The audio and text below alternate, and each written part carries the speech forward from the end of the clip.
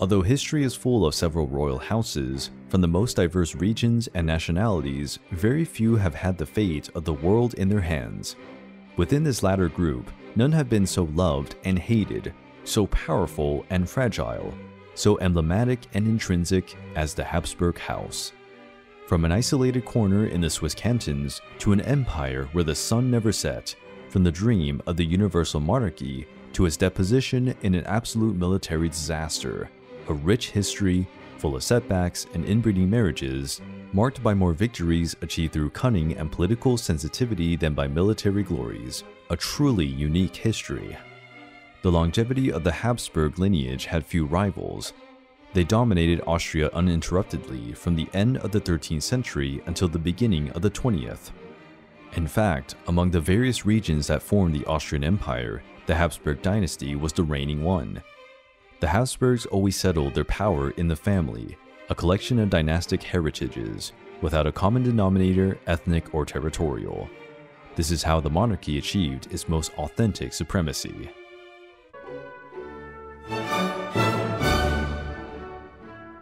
Much of what is said about the origin of the Habsburgs is doubtful, mixing legends and acts of heroism. It is said that, around the year 950, after a hunt, Guntram, a rich nobleman from the Alsace region, now France, lost his great hunting hawk. After a long time of searching, he found it on a strategically located rock. His descendants built, in that place, 70 years later, a castle called Hawk Castle, Habsburg, a name that was eventually adopted by the family. The castle became the family's headquarters, while the family established its position as one of the region's most influential. In the beginning, they were not the most important family, but from Werner, first count of the family on, the Habsburgs gained more importance and power. In the 13th century, they reached stardom. The family's aggrandizement came at a favorable time, as the Holy Roman Empire was in a serious crisis. After the death of the last emperor, Frederick II, in 1250, an era of great hostilities began among the main nobles of the empire. Small wars broke out all over Central Europe.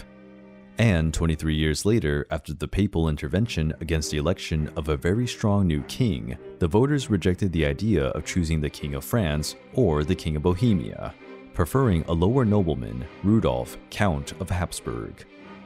His name seemed the perfect solution, strong enough to unite the minor princes and restore peace in the empire, but weak enough not to be able to recover imperial authority.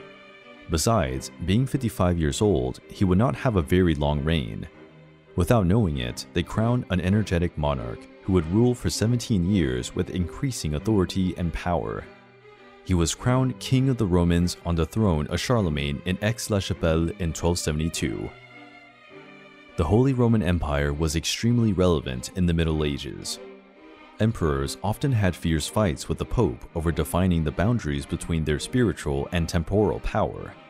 The empire became a confederation of very dissimilar components. There were small semi-independent fiefdoms, and also kingdoms and duchies with great dimension and autonomy. From the 13th century on, the emperor was elected by the leaders of the empire, 7 voters. 3 were princes bishops, representing the ecclesiastical territories, and 4 secular princes representing the temporal power. The process usually had several ploys, like explicit bribes. Many reforms were made to try to make the empire a viable state, but the religious instabilities caused by the Protestant Reformation and the Counter-Reformation put an end to any unifying claim for many years. The existence of the Holy Roman Empire was largely responsible for the late unification of Germany and Italy. But not everyone accepted Rudolf's election. The King of Bohemia, Ottokar II, who disputed the election, rebelled against the emperor. War between the two was a matter of time, but there was a decisive episode in the lives of the two kings.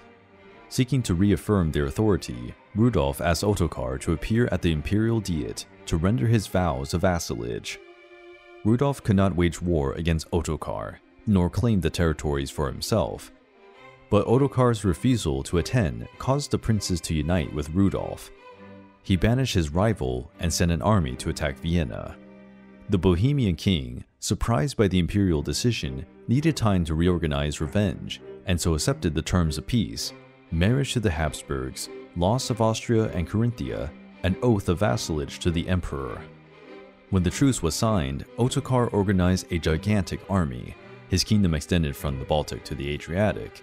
Without wasting any time, Rudolf formed an alliance with Ala Habsburg through weddings. Together with the Kingdom of Hungary and the Duke of Bavaria, his forces surprised Ottokar on the plains north of Vienna in Marchfield. Winner, Rudolf acquired the territory that would be considered the possession of the Habsburgs, Austria, in addition to the surrounding territories. It was the beginning of a great empire that would go down in history. However, after the death of Rudolf I, the Habsburgs could not remain in the leadership of the Holy Roman Empire. Albert, their son, succeeded him in 1298 as Albert I, but was murdered in 1308. They were eventually removed by the powerful House of Luxembourg, and the Habsburgs were excluded from the affairs of the empire.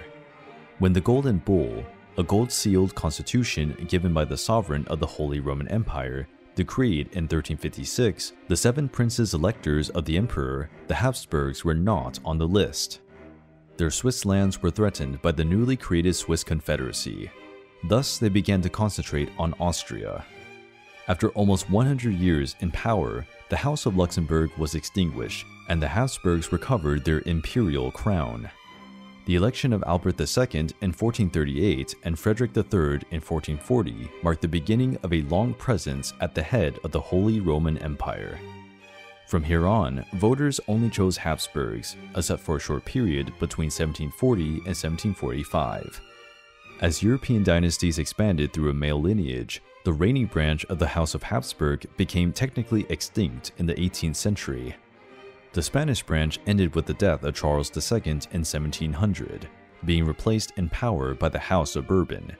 The Austrian branch was extinguished in 1780 with the death of Empress Maria Theresa, replaced by the Valdemar branch of the House of Lorraine through Joseph II. The new successor house was named House of Habsburg-Lorraine.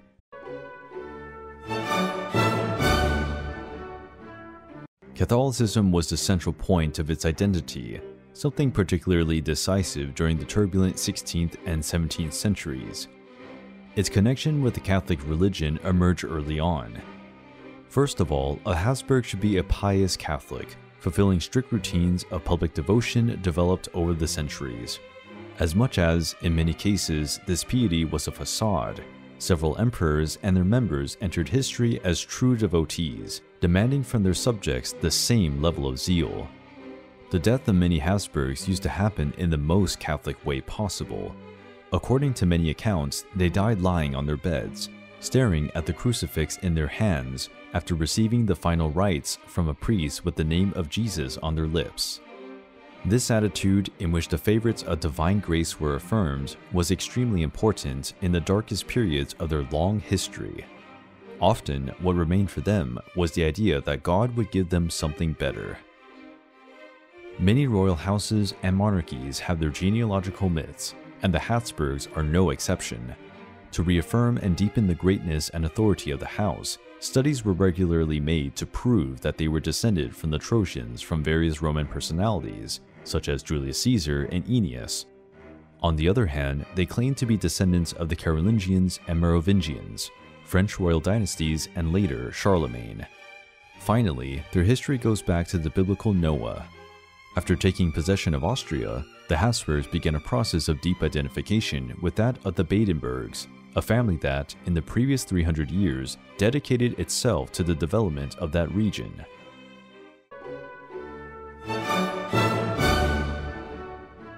In the 15th century, the Hungarian king Matthias Corvinus had written in a letter, "Let others make war, you happy Austria marry, for kingdoms given to others by Mars, Venus will give to you." This became the guiding motto of the marriage alliance policy of the Habsburgs. A particularly interesting aspect of the history of this family is the ability to profit from a successful marriage policy and a few lucky strokes. Nations and kingdoms joined their family possessions. Spain and Portugal and their overseas empires, Hungary, Croatia, Bohemia, Milan, Tuscany, and various areas in northern Italy, Burgundy, the Netherlands, Naples, Sicily, Sardinia. During a period, the dream of a universal monarchy seemed not only possible, but imminent. Unlikely what happened in other European monarchies, especially with the also dramatic Prussian dynasty of the Hohenzollern, the battlefields were not mainly responsible for the power that the Habsburgs achieved, but rather the marriages. The first master of this marriage art was Maximilian I. His father, Frederick III, frightened by the ambitions of the Duke of Burgundy, the great principality of the time, wanted Maximilian to marry the Duke's only daughter. The Duke died in the same year of his marriage. Thus, the Habsburgs conquered a great number of lands. Maximilian's second marriage, after his wife died in a tragic incident, bequeathed him dominions and wars with France in northern Italy. Maximilian continued the marriage policy. It was he who organized the marriage of his children and grandchildren to antagonize the French. As an initial step, there was a double wedding with the children of the Catholic kings of Spain. Maximilian's son, Philip the Fair, married Joanna of Castile, and his daughter Margaret married John, Prince of Asturias. By chance and fate, and several deaths, his grandson Charles V, son of Joanna of Castile and Philip the Fair, became the first monarch over whose empire the sun never sets. Mary of Habsburg, another daughter of Joanna of Castile and Philip the Fair, also added great possessions to the family. In 1515, the Habsburgs made a bet with the Jagiellons, the rulers of Poland and the main family in Eastern Europe. By organizing a double wedding, they risked their crown lands in exchange for the possibility of winning the Jagiellons' lands. Mary married Louis II, who was king of Poland, Hungary, and Bohemia, but Louis II decided to command his troops against the advances of Sultan Suleiman's troops. Louis was defeated at the Battle of Mohacs in 1526, drowning while trying to escape through a river. After his death, Mary's brother Ferdinand, another son of Joanna with Philip, who was married to Louis's sister, claimed the crowns of Bohemia and Hungary. Bohemia and Hungary became lands of the Habsburg crown, having been claimed by all the Habsburg rulers that followed until Franz Joseph, the last emperor. After the death of Charles V, his son Philip II inherited the throne. In addition to the very rich Spanish crown, Italian and Burgundian territories, the Portuguese crown, and its rich and diverse possessions and colonies. His uncle, brother of Charles V, Ferdinand I, became head of the Holy Roman Empire and ruler of the hereditary territories of the family, Austria and adjacencies, King of Bohemia, Hungary, and Croatia. With this, the Habsburgs ruled most of Europe and the world through two lineages of the same family. One that originated the lords of Spain and its vast colonial possessions, and the other originated the Holy Roman Empire and masters of Central Europe. In the Spanish side, this terrific gold mine generated serious problems. Philip II's marriage to Queen Mary I of England did not generate children, but rather the resentment of the English Anglicans, which would become fateful years later, with the war against England and the defeat of the Spanish Invincible Armada. In the same way, the lack of suitors of the same level, taking into account the animosity towards France and the hatred of Protestants, caused an increase in the number of intra-family marriages, which led to the exhaustion of the family. A few decades later, the Spanish Habsburg, Charles II of Spain, died without descendants. The Spanish crown and his possessions were lost forever. Despite benefiting the Habsburgs politically, the policy of inbreeding left serious marks on family genetics. The most famous is the Habsburg jaw or lip.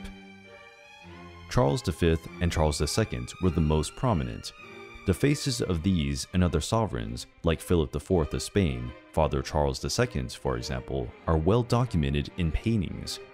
Taking into account the hypothesis that the royal count painters, even a master like Diego Velázquez, softened the traits in order to not irritate the portrayed, it's possible to imagine even more prominent features.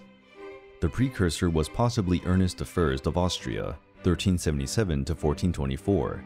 If the habit was to look for people from other origins to organize marriages, Ernest's prominent chin gene would find new DNAs and probably disappear in his offspring. But the Habsburgs, like other nobles, liked to marry relatives. The well-known inbreeding. It was a way to preserve the royal blood and establish political alliances. The lack of new blood in the genetic heritage perpetuated and accentuated undesirable physical characteristics, caused congenital diseases, and increased infant mortality in these families. Our Peter II, 1825 to 1891, also had an underbite. It is speculated that after growing up, he started to use his famous beard to hide this physical trait. The role of Habsburg women was important. Archduchesses were not only a bargaining chip for marriage negotiations, but often the nominal rulers, whether their husbands or alone from different regions, handled the possessions that their uncles, brothers, and nephews could not manage. Regardless of gender, for the Habsburgs, to govern was a family matter.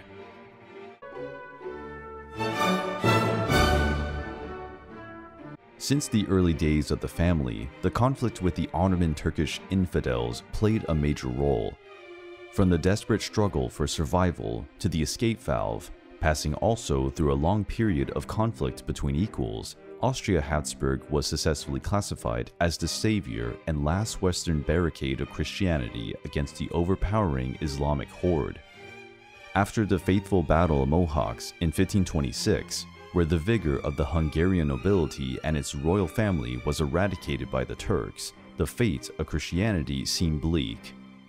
Armenians, Byzantines, Greeks, Maronites, Copts, Serbs, Bulgarians, Croats, Slovens, and now Hungarians, all Eastern Christianity except the Russians subjugated by the Mongols was dominated by them, and now the Latins were also threatened.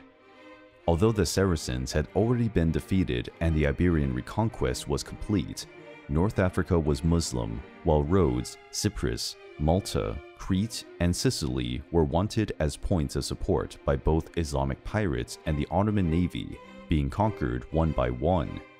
Vienna was the next target, and the city was surrounded in 1529.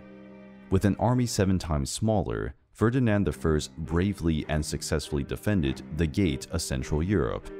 Without achieving a decisive victory, and punished by the merciless winter, the Muslims withdrew. Ferdinand fought a long tripartite fight against the Turks in Zapolia, the Transylvanian pretender and vassal of the Turks. This conflict only ended in 1547, with the partition of Hungary into 3 zones, a west ruled by the Habsburgs, a center occupied by the Turks, and a Transylvanian principality in the east, which from then on became a vassal of the Ottomans. The war against the Turks on the Danube plains lasted another decade, from 1551 to 1562. Throughout the 16th century, Hungary gave the Habsburg dynasty more expenses in defense than profits. Even with all their internal and external limitations, the new domains represented an increase in the international power of the Habsburgs. Persistent, Ferdinand strove to build a royal authority on his high lands, creating new dynastic institutions and centralizing those that already existed. But he never managed to impose a local currency and establish uniform taxes. The most important of these institutions was the Imperial Private Council, established in 1527, which became the apex of the entire Habsburg administrative system. Even more important was the creation of the Council of War in 1566, which coordinated the military borders. The main objective was to fight the Turks.